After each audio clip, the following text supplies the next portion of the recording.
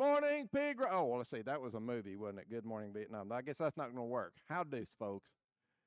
Glad everybody's here this evening. We're getting just a tad bit of a late start. We had a little accident on the interstate that caused us to just now get here, but we got here all right, so glad everybody was here, especially online. Any viewers there, we're glad that you're with us this evening as well.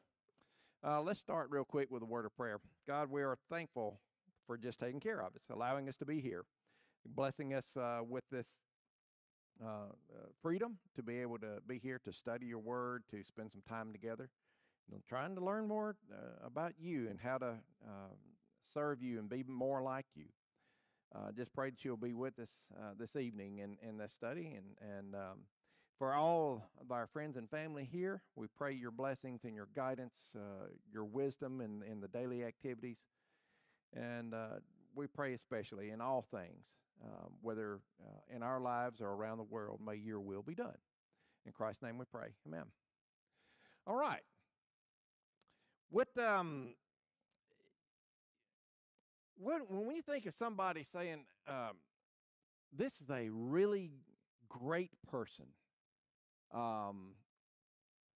this person is the greatest of all time, what kind of imagery do you come up with typically, especially, say, the worldly view?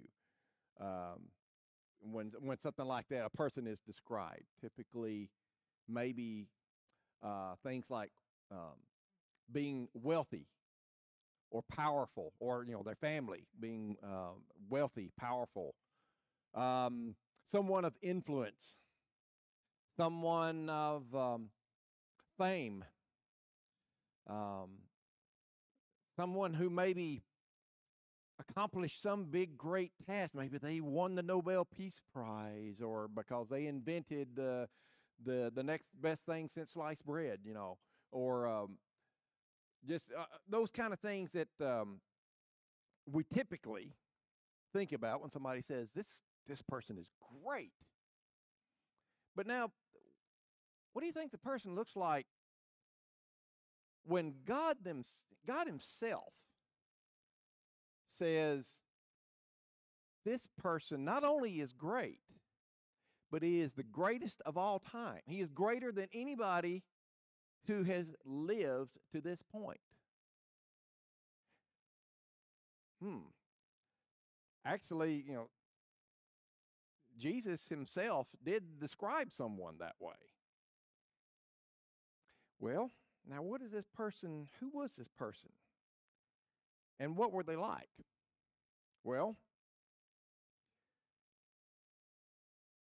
first of all, they were not born into a wealthy family. They were not wealthy. They did not gain wealth. They did not gain power. Did not have any kind of special social status. Born to really, really old parents. An oddity. So that when, maybe when he was a little kid and went to the Little League baseball games and things, and all the parents are there, and all the other kids were going, why do you keep coming with your great-grandparents? And he said, no, those are actually my parents. What? Really? Okay. So, something very unusual. No formal education. Born into a priestly line, but wasn't a priest. Didn't hold the specialties, especially in their day, that a priest would have had. The priest of the tribe of Levi and such. They grew up. When they left home, they didn't go out and start a business, become successful, become a famous orator, business person. Instead, they go out and live out in the wilderness, kind of like becoming a hermit-like person, lived a hermit-like, homeless-type life. wore very strange clothing, especially even, for their day. By today's standard, we might envision more of a Jeremiah Johnson type person that wore deer skins and a big old huge bulky uh, buffalo coat, coonskin cap, with the tail sticking off the back and everything. Lived out in the woods, mountain man, beard down to here and everywhere, hair out everywhere. Ate bugs, ate wild honey, strange diet. I'm sure he ate other things too, but though, definitely did not sit down at a typical dinner table with the family every evening. In short, you would describe this person as odd. Definitely odd. Yet, this is someone who Jesus himself, in Matthew 11, Jesus himself said that this person at that time was greatest person who had ever lived to that point, greater than the people such as Moses, Samson, King David, greater than famous prophets like Isaiah, greater even than Abraham. Greater than Abraham? Okay, now Jesus, especially when you're talking about the time the Jewish folk and things. Hold on now. Abraham's the father of us all. Abraham is whom God gave the promise, how we became the chosen people. There is none greater than Abraham. We base our lineage, our whole salvation upon being descendants of Abraham. If I can trace back my lineage, they kept their lineages, especially when you're Levites. Where they could, in paper, in writing, they could see and look and say, I can trace back, and here I am. I'm a descendant of Abraham. Father Abraham, there was none greater. But Jesus said that this person was greater than even he was. Well, even though we come across this person in the New Testament, actually he is the last of the Old Testament prophets. By the time he's on the scene, it's been 400 years plus since the last prophet, Malachi. It's been over 500 years of any kind of recorded reference to appearance of angels speaking to anyone there in Israel or Judah. Been a long time of silence from God. But, and even at this point, even Matthew, when he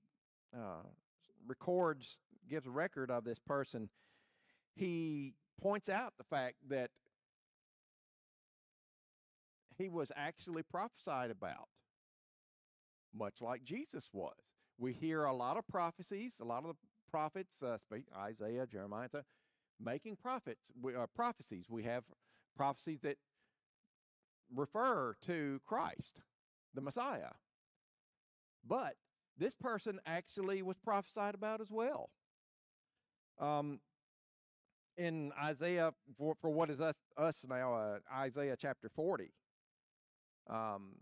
Matthew quotes the prophecy in his record, Matthew 3, verse 3.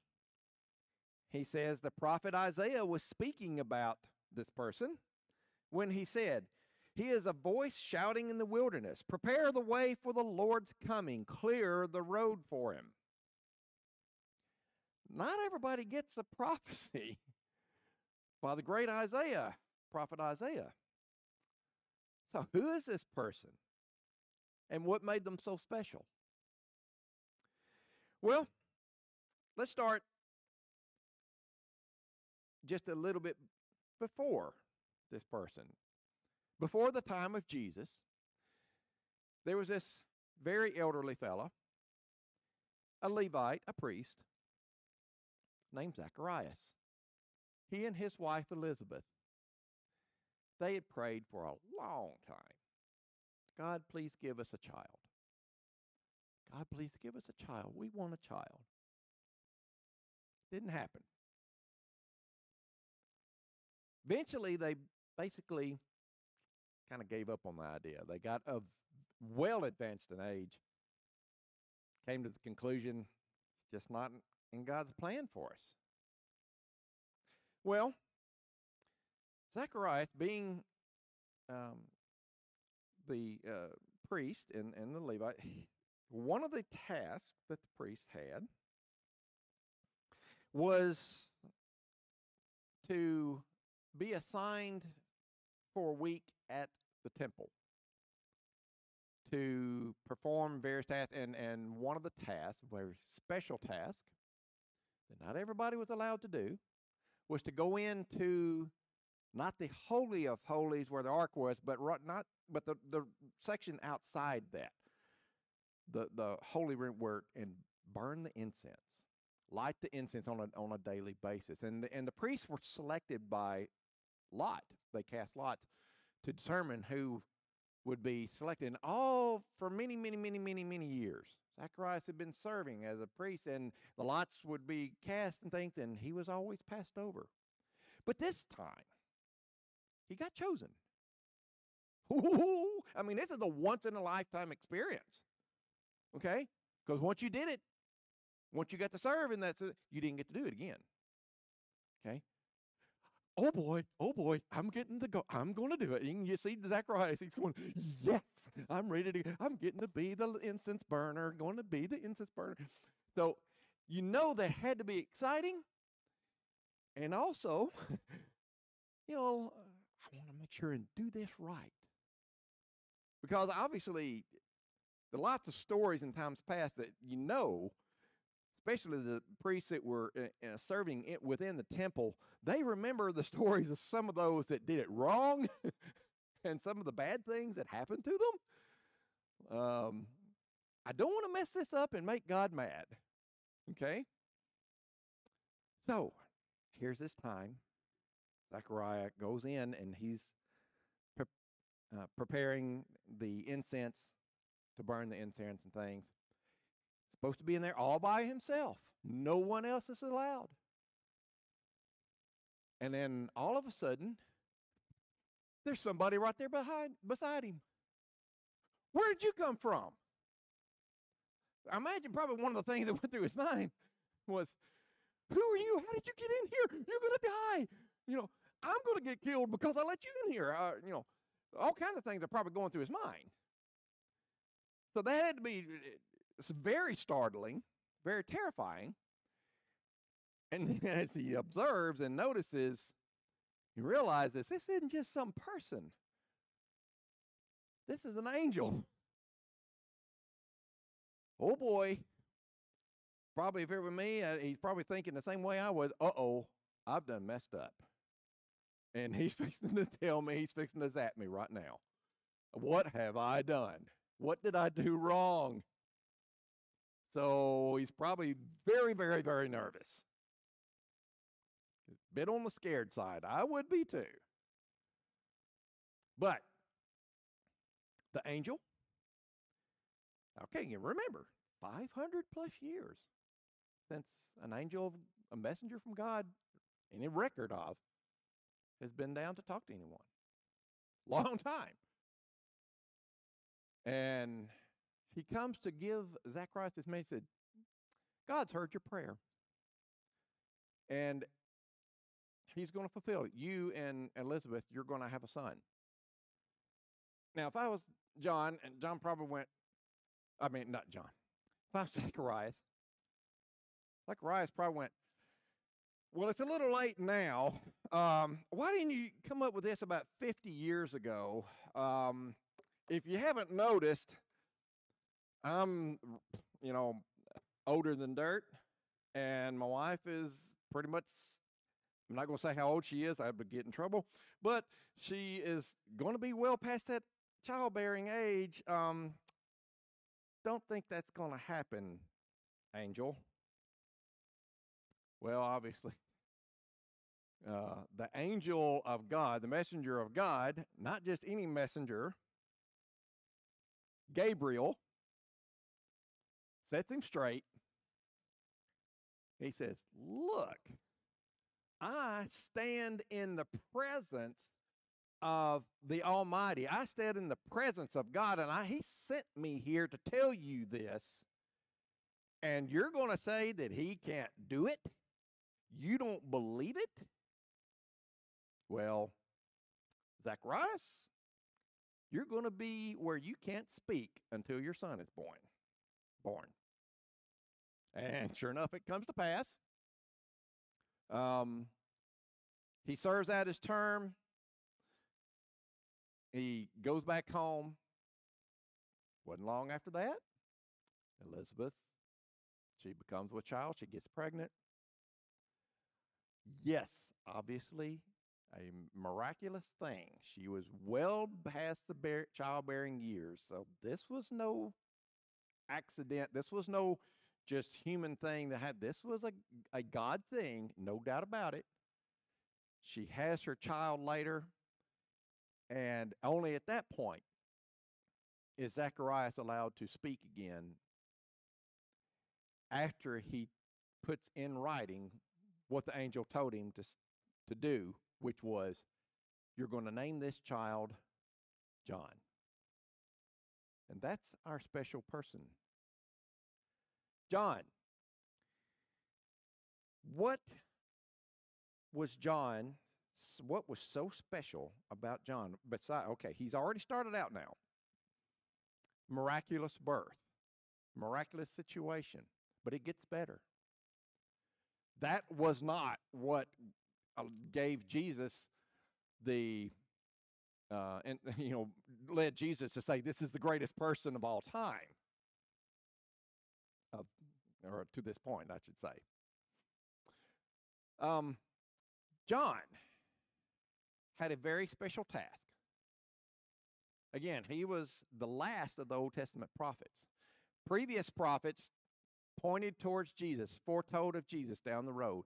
John is not only going to get to do that, but he is going to be the herald of the King of Kings, the Lord of Lords. He is going to go forth, and he is going to announce the coming of the Messiah and make way, a path for the Messiah. He and he alone, no one else. John the Baptizer. A herald at those days, especially in those days, you get just about everything, was monarchies of some form or fashion. And the herald preceded, as the monarch was traveling someone from point A to point B, the herald was someone who was assigned the task to go ahead, well ahead of the monarch, and had two jobs.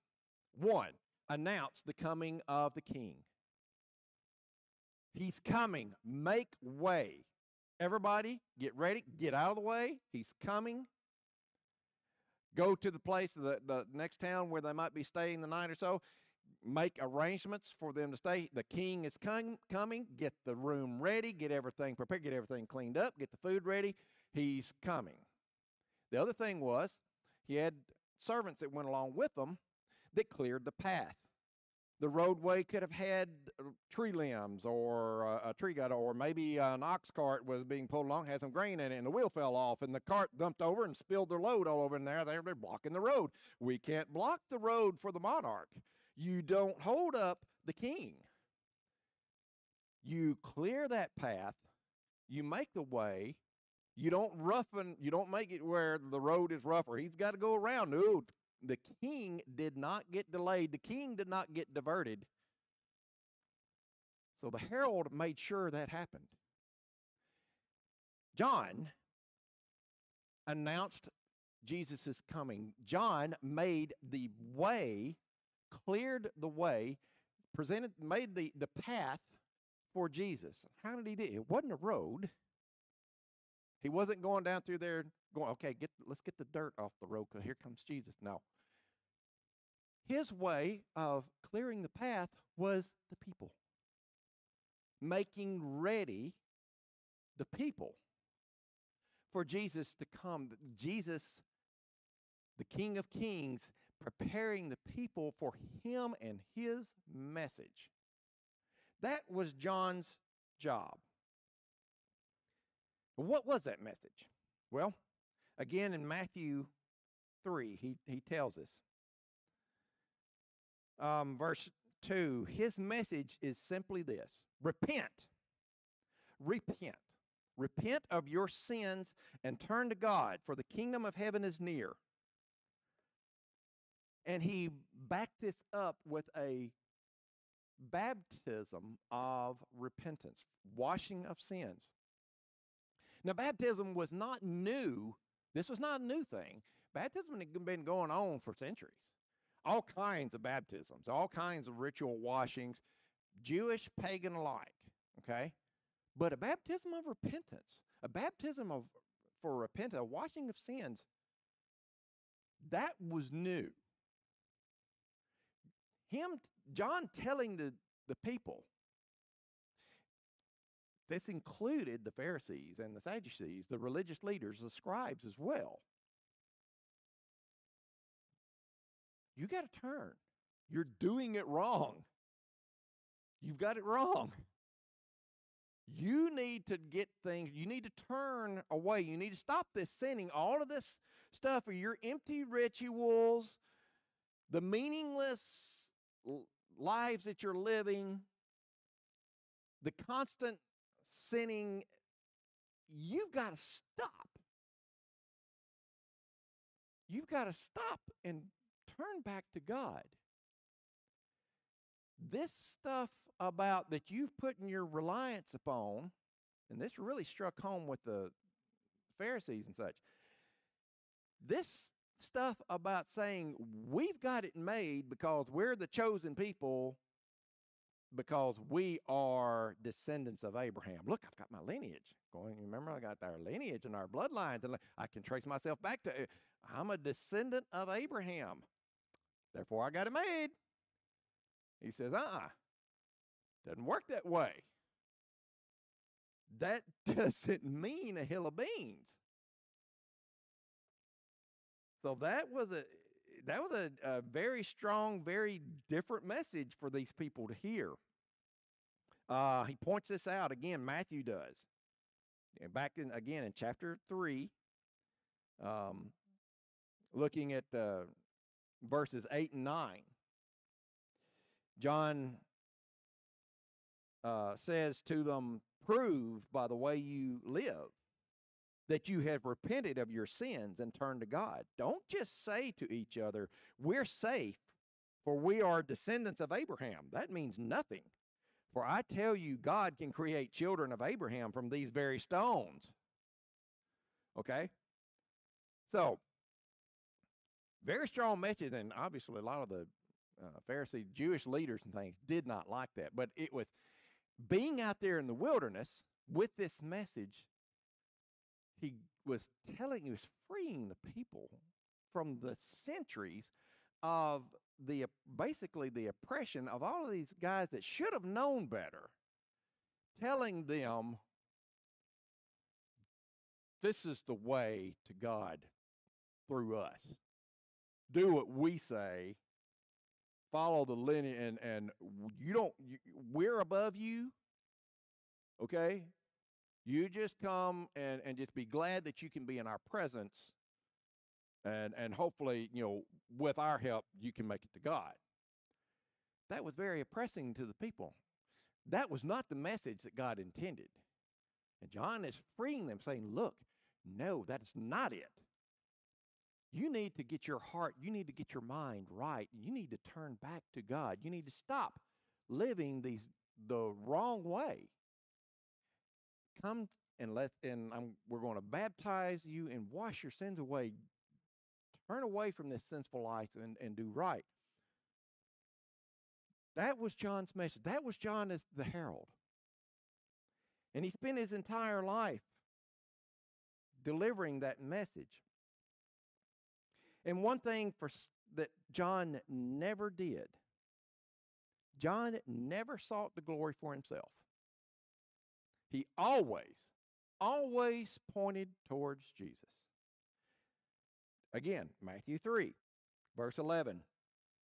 He says, John, again talking, I baptize with water those who repent of their sins and turn to God. But someone is coming soon who is greater than I am, so much greater that I am not even worthy to be his slave and carry his sandals. He will baptize you with the Holy Spirit and with fire. Never took the glory for himself. Never said, follow me and I will lead you to salvation. No, he's always pointing to the coming king. He was the herald. He knew his job. He knew his position. He knew what he needed to do. Later, when this King of Kings does come along, when Jesus is there, Jesus' ministry is underway, John again realizes and recognizes and tells his own disciples that I know my place. And he is the one that you should be following.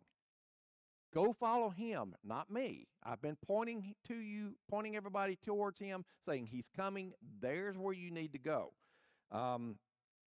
John 3, verses 28 to 30 records John telling his disciples. He said, you yourselves bear me witness that I said, I am not the Christ. Some thought that he might have been the Messiah, but he said, no, I am not the Christ, but I have been sent before him.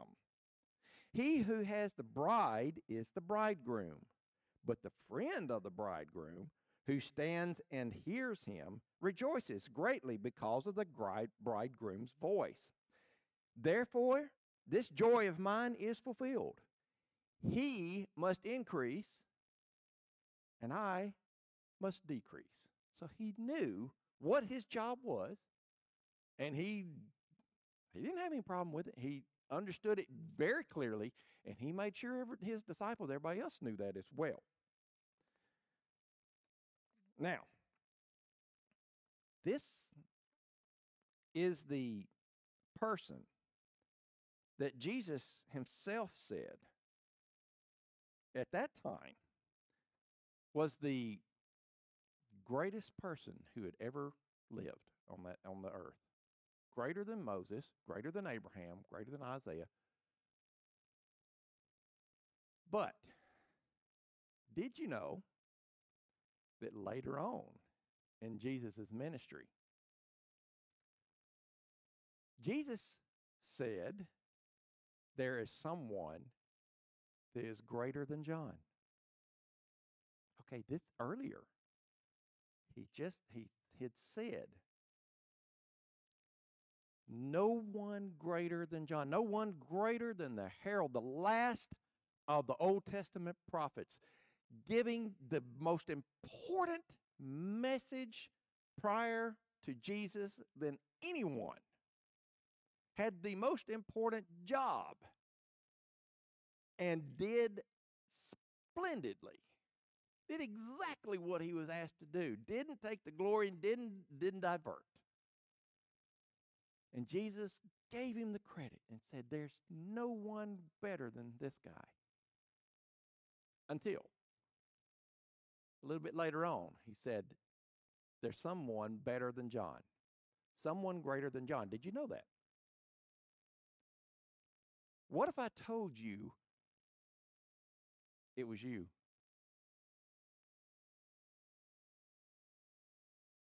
What if I told you Jesus was talking about you? He was talking about me. He was talking about all of us that follow him.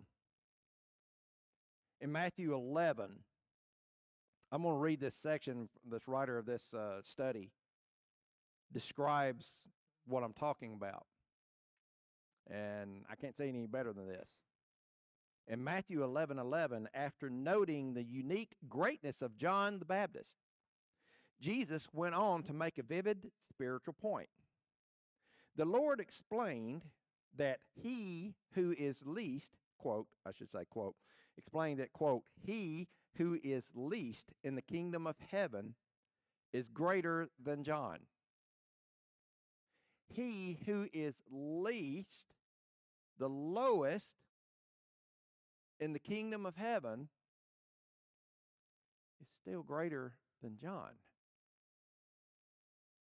In saying that, Jesus was not diminishing John's stature. Rather, he was emphasizing the spiritual privilege that all New Testament believers enjoy. John was greater than the Old Testament prophets because he personally participated in the fulfillment of what they had merely anticipated from a distance. Okay? They never saw, never were there. They were, for so many of them, they were at least hundreds, if not thousands of years away. Had no direct connection whatsoever, couldn't see any of this. John, he actually was there when Christ came. So he had an advantage that they did not.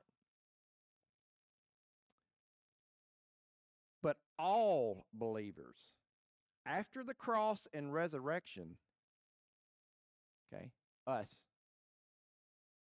all believers after the cross and resurrection enjoy even greater privilege still, because we participate in the full understanding and experience of something John only anticipated: the actual atoning work of Christ.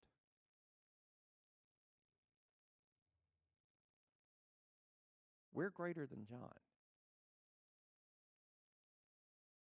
Now, for one, if you really think about that, almost make hairs on the back of your neck stand up.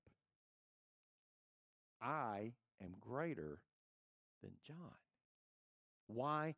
Because I got something that John didn't.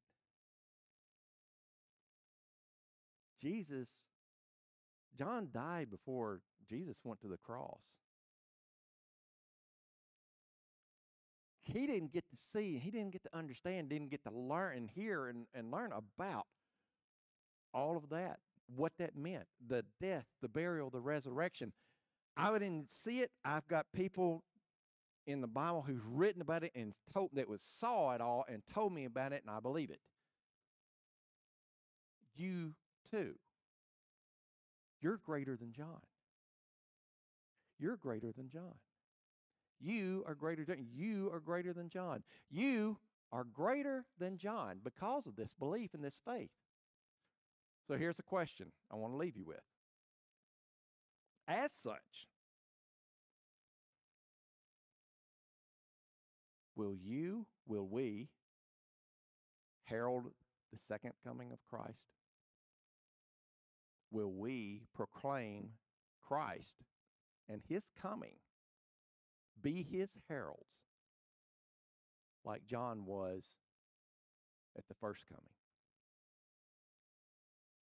Let's pray.